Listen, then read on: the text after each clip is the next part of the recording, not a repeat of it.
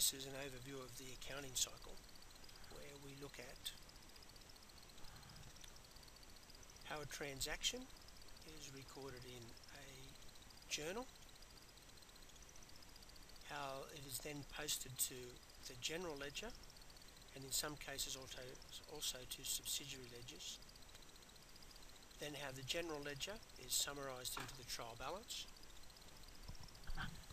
We then do any adjustments, and the adjustments will take place in the general journal.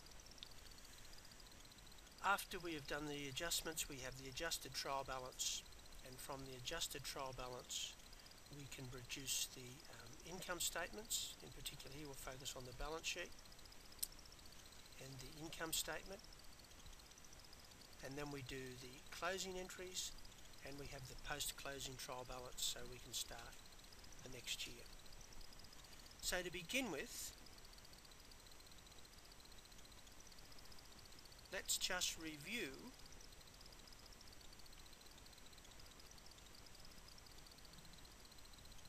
the overall accounting process. So we can consider accounting to be the process of recording, organising and summarising the transactions of an entity to enable decision making, and that's the key thing, to enable decision making. So the process of recording, which we do in the journals, organising, which we do in the accounts, which is really the general ledger, and summarising, which is the financial statement, the transactions of an entity to enable decision making. So transactions are brought to account by the way of a journal. These journals are grouped in their appropriate categories when we post them to the general ledger. And we summarise the information from the general ledger in a trial balance, and we report this in the financial statements. So let's have a look at the accounting flow, and I'd remind you of the accounting equation: assets equals liabilities plus owner's equity. The accounting equation is part of the overall structure, part of the framework of the accounting process, and so you understand that, you'll start to see other things in a clearer light. So let's see, firstly we have a transaction, and we bring that transaction into visibility, we bring that transaction into account by recording it in a journal. So that's this area here, the journal. Now in this unit we have looked at special journals and the general journal. We've looked at 4 special journals. The sales special journal, in it we record credit sales. We have the purchases special journal, and in it we record purchases we make on credit purchases. Then we have the cash receipts special journal, where we record pretty much everything that goes through our bank account in terms of deposits. Then we have the cash payments special journal, that's everything that goes through our bank account in the way of withdrawals. If it doesn't go into one of these entries, one of these journals, it will then go in the general journal. Now if you enter an item in the sales journal, you also have to make an entry in the accounts receivable subsidiary ledger. So if you make a credit sale, that is an account receivable, so you need to record the information in the accounts receivable subsidiary ledger. When you make a credit purchase, you record that in the purchases journal, and the purchases journal, when you record something in the purchases journal, it must also be recorded in the accounts payable subsidiary ledger. There will be some items in the cash receipts special journal that would also go in the accounts receivable subsidiary ledger. So for instance, you make a credit sale, when that person pays, you're going to record that in the subsidiary ledger for accounts receivable. Similarly with a credit purchase, you make a purchase on credit, and when you pay it, you will record the payment in the accounts payable subsidiary ledger. So let's review. We have a transaction. You record that transaction in a journal, and then you post that to the general ledger. Sometimes we've also been using T accounts. So the general ledger is typically in the order of assets, liabilities and owner's equity. So the capital account here is owner's equity. Owner's equity has some other components. It also has revenue or income and expenses.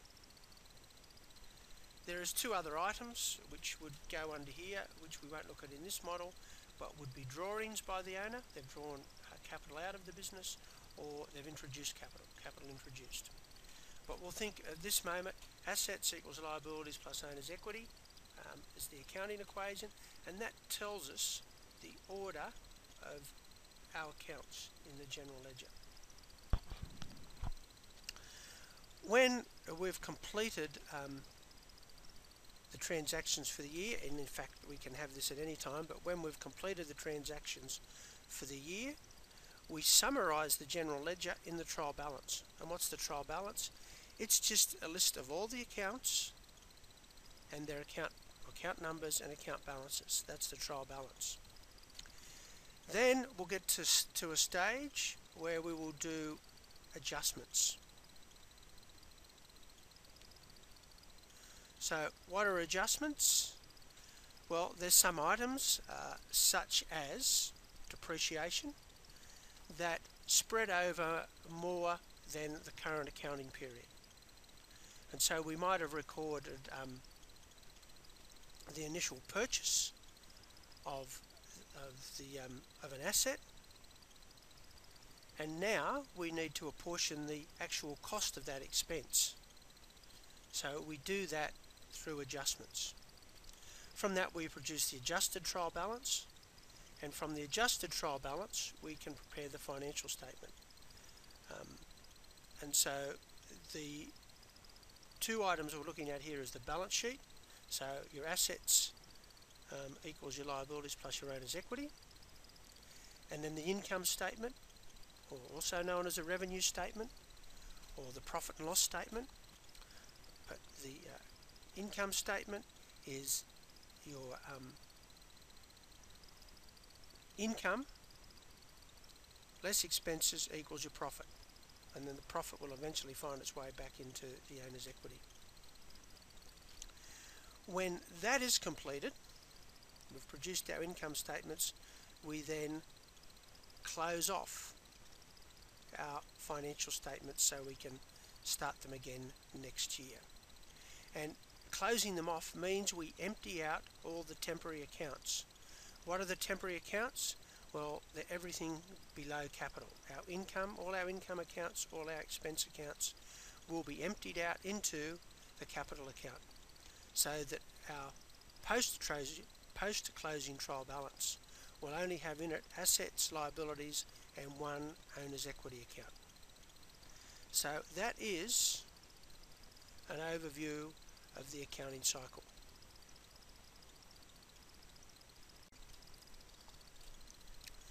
This is a simple overview of the accounting cycle, starting from transactions, following through to writing a journal to bring the transaction to visibility, to posting that journal to the general ledger, and then summarising the balance of all the general ledger accounts in the trial balance, then going through the close-off process and producing the financial statements and the balance sheet, and finally ending up with a post-closing trial balance. So let's go back to the start, and we'll look at this with a very simple example.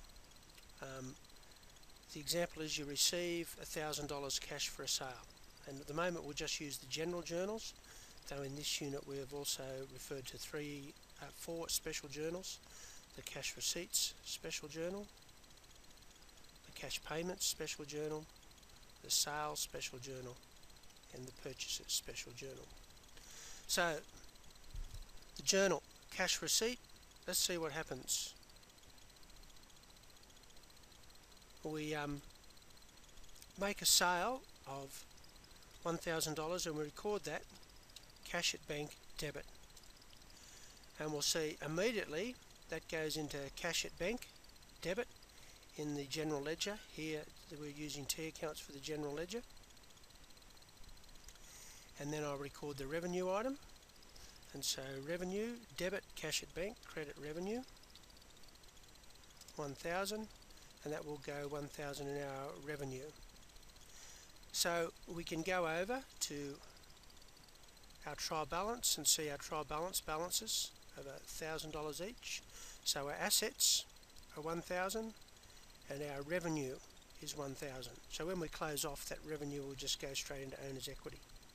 So remember that assets equals liabilities plus owner's equity, and revenue and expenses are a subset of owner's equity. That's the first bit of the transaction. The second transaction is expenses, $500. So debit, expenses, credit, cash at bank. And we'll see when we did that, debit expenses, that we debited the expenses, $500.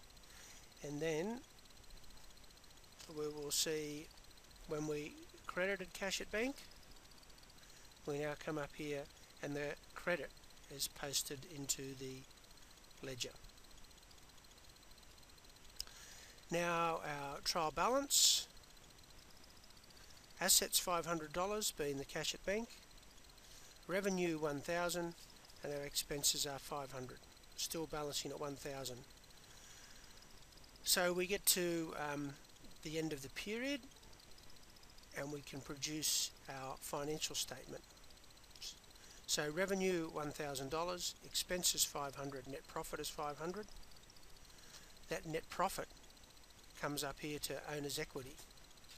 So we've got assets $500 equals owner's equity of $500 with no liabilities. Then we get to the stage of closing off the accounts, and again this would be a general journal. I haven't put in the space for the general journal, but basically what that'll be about to close off the accounts will be our revenue is $1,000 in revenue, so we will debit revenue $1,000 to bring it back to zero.